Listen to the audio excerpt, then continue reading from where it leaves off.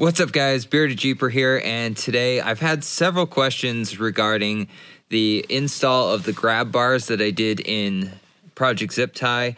The questions range from how do I get the plastic piece off to how do I drill the plastic to make it so the handle actually mounts on the outside. I kind of did a bad job and kind of glossed over it in the video. Hopefully this will answer any questions you guys have on finishing up this install because I did a bad job of it on the first time.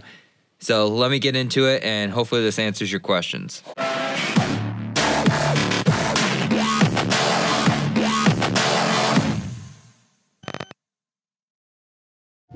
So first I'm going to show you the hack job that I did because I poorly designed this, or I poorly executed this. Now, luckily enough, the handle actually covers, oops, upside down. The handle actually covers all this mess that I made on the pillar here. What I would recommend doing is once you get this, once you get the nutserts installed, I would thread the bolts in a little bit. Like, let me grab one of the bolts here. So I would thread the bolt in, and then I would put a dab of grease on the end of here, and then I would get your plastic panel, get it all aligned right here, and then press it against it and pull it off. So then you'll have a little grease blob where you need to drill. I didn't do that. You can do it my way. Kind of hunt and search. I thought I had it right when I first did it down here. I had to oval out these holes quite a bit to make it fit.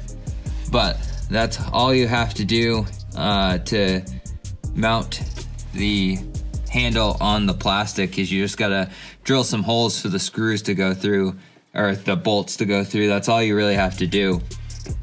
And this panel literally just snaps off.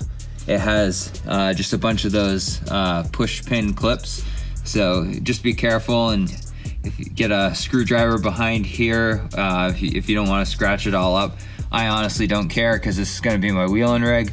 But you can use those trim removal tools and you just pry this off. The biggest part is it's kind of difficult down in here in the door jamb to actually get it pulled out of the little crevice here. You kind of have to tweak this whole plastic piece a little bit, but it's easy enough to do and you can get it out. And if this is your, if you don't have it as disconnected as mine, you probably will have to remove your little grab handle that mounts here on the side. But that's just a couple of screws. You pull that out and then you can, this literally just clips into here. You shouldn't have to remove your visor.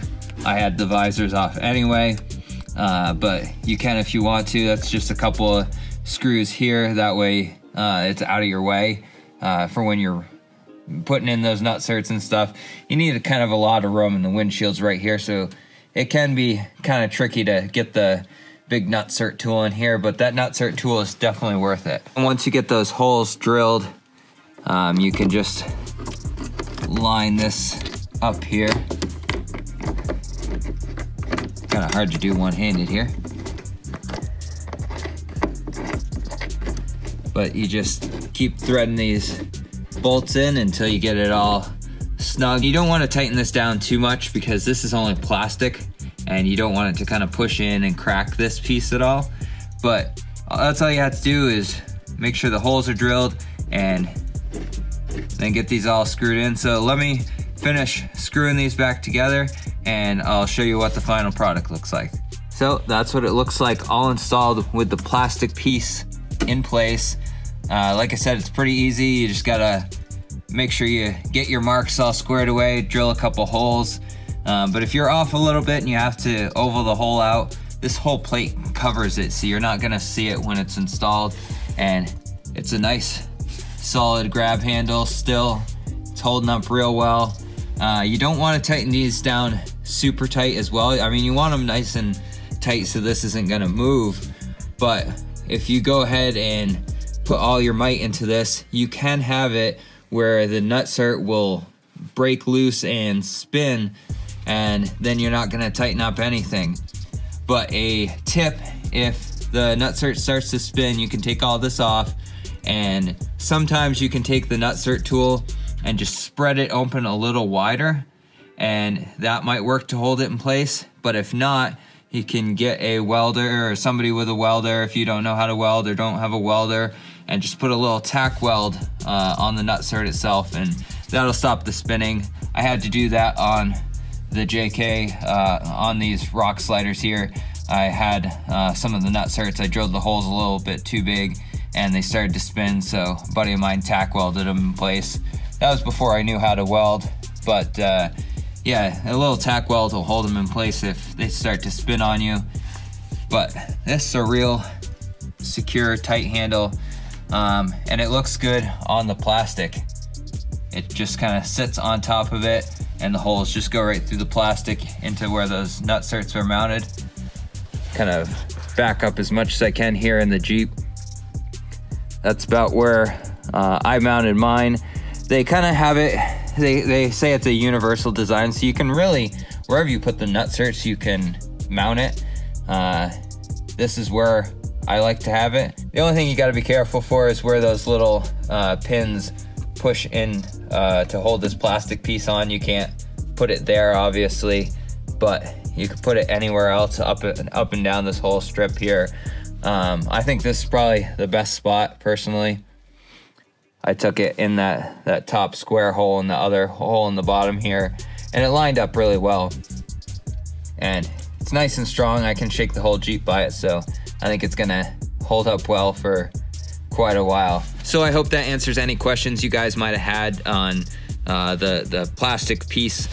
Once again, I was really bad about the initial video and not going over in detail, putting the plastic piece back on and drilling the holes and stuff. I guess I just assumed that it was easy to do, but it might not be for some people.